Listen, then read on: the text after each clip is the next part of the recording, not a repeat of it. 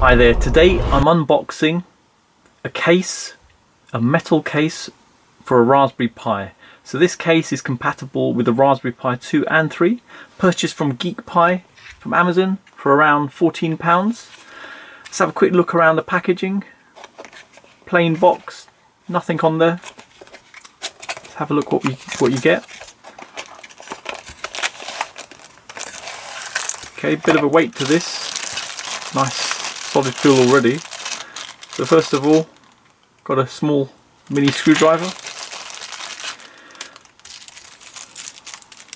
We've got some small screws and looks like some padded cushions. Case itself, let's have a look. Nice solid metal feel to it, which is quite nice.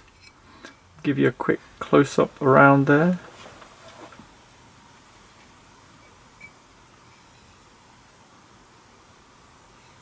Okay, that's that. That's interesting. On this side, there's two hooks. So if you wanted to hook your actual Pi onto a wall or something, you could have two holes drilled in and then just sort of slot it on. So just there and just have it slotted down. So that's quite a useful one actually. Nice way to sort of tidy it up at the side. And you've got your normal sort of access points for different connectors.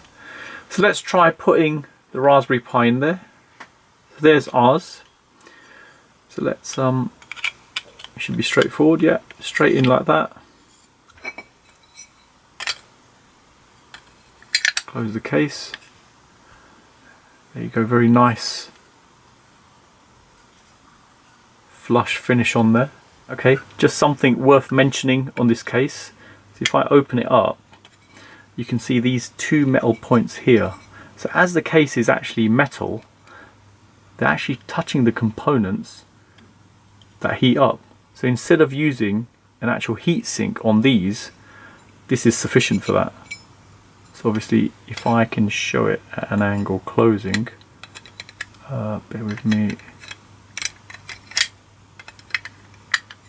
Right, just there. You can just sort of see it going in and touching it, just at an angle.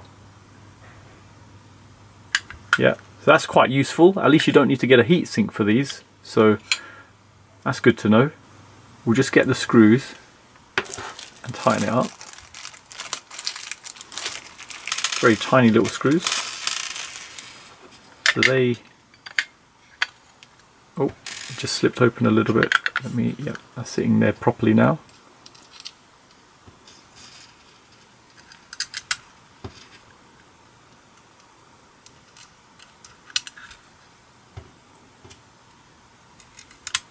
Very strong case, to be honest. You can feel it straight away, so it's quite a nice good feel to it. We have got another one which is plastic, but we just wanted something a little bit more solid for a little project we've got planned, so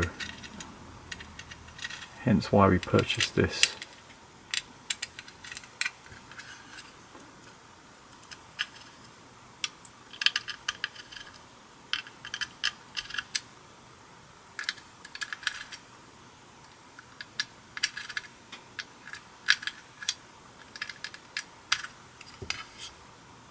Okay, nearly there.